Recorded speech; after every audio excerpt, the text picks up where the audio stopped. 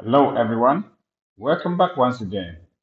In this video, we will look at how to build a ChatGPT app with C Sharp inside of Visual Studio 2022.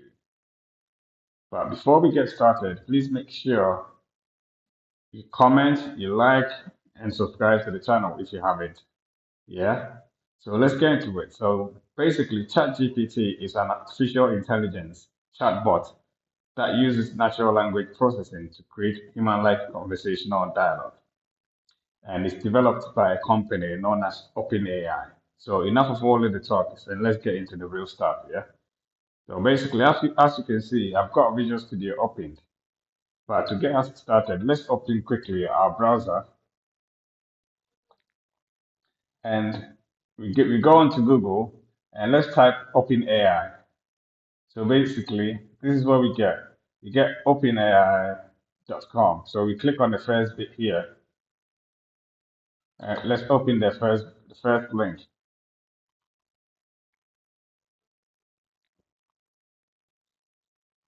So here you get your introducing the chat GPT for whatever. So this is just the website, yeah. So we go ahead and we click on login. So this will actually open another dialog. So I'm just going to close the other one, yeah.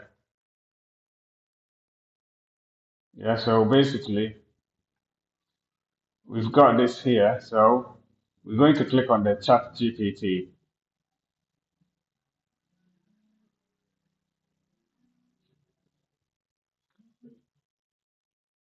So here, obviously, as you can see, I've already logged in. So if you haven't logged in, make sure you do first. Yeah. So let's type in chat GPT app or chat GPT API with C Sharp, and let's see what is going to actually come out. So to integrate the chat GPT API with C Sharp, so it's going on and on, yeah. So basically, it's going to give us a code sample, yeah. So we're just going to wait for it to complete, yeah. But as you know, I'm just going to go up, scroll up here. I'm going to scroll up for a minute. Yeah, so to integrate the ChatGPT API with C Sharp, you can use the HTTP client class from the .NET framework to make HTTP requests to the API. So basically, we've been given an example, yeah? So basically, you can click here to regenerate the response, but we're just going to use the initial response. So enough of that, yeah? So as you can see, if we scroll down right after the code sample, so it's giving us some guidelines. So there's a API keys that we need to generate from ChatGPT. So we're gonna look into that from now, yeah. So we come back to the Google. So we click on the API key, open API key, yeah. So we click on the first result. So here we've got this page open. So as you can see, I've already generated a key. So to be able to do so, you have to click on the create a new secret key. So here, this will you can create a new key from by clicking on the create secret key. So what I'm going to do is I'm going to pause the video while I create it, obviously. So as you can see here now, I've actually created a new key. Yeah, so basically that's the new key that I've created. So I'm not going to show you, obviously. So we come back to the Visual Studio and we create a new project, console app. So new, or we click on the start window and create a new project. So the first bit is a C Sharp console app. So we select the first bit, click on next. So we're not going to look too much in the project details, yeah? You should know it by now, yeah? We click on next and create the project. So here, we've got this simple hello world created for us. So we're just going to delete everything. So we come back to the browser, we go back to the where the code was generated for us. So here,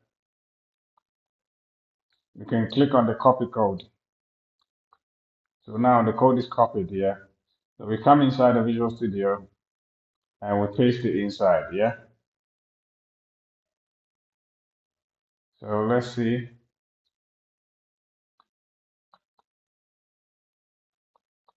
So now we've got all the necessary stuff. So basically, this actually reference HTTP client, yeah?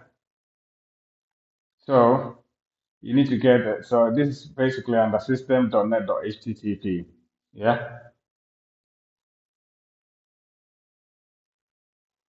So from here, we're just gonna go ahead and get our API key. So basically, we've got this thing here. So what I'm gonna do is I'm just gonna create a very simple method. Uh, public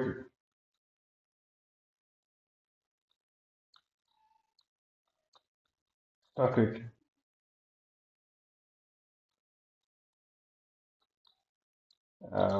string.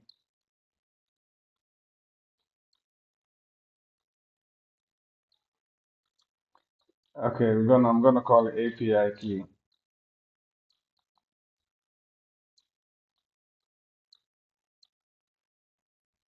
So this will actually return my API key.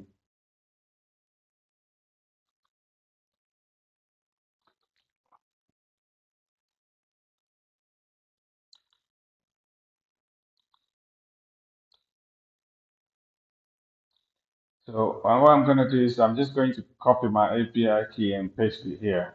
So I'm just gonna pause it while I do that. So basically, what I've done is I've copied my API key and actually pasted it into the return of this method. So I'm just going to replace this thing here. So it's just going to be the API key that I've created method, yeah, the method that I've just created. Yeah, so that's it here now. So what I'm going to do is I'm going to run it to see what actually comes out of it. So basically, it's created everything for us. So we've got a bunch of stuff working in here. So we're not going to look too much into that, yeah. So I'm just going to basically, okay. So what it did is it just created a method for us, but we don't have the main method, so it's not going to actually work. So what we're going to do is just going to create the main method before we can actually work up with this. Okay.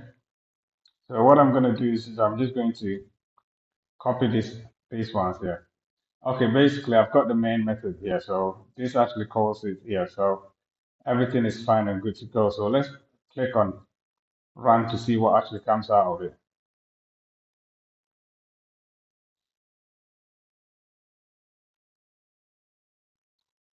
So basically we're getting this error here. So you must provide a model parameter. So it's invalid request. Yeah, so there are some other things that obviously we need to do, but I cannot put everything on this video. But since we've actually gotten this far, yeah, just try and continue and make sure you find a solution to it. If you're able to find a solution to it, make sure you comment it below for other people to have a look. But I'll try and make a continuation of this video so that we can build what we have so far further. Yeah. So if you haven't subscribed to the channel, please make sure you do. Because I've got lots of videos coming up. And I hope you have a lovely morning, afternoon, evening, wherever you are. Peace.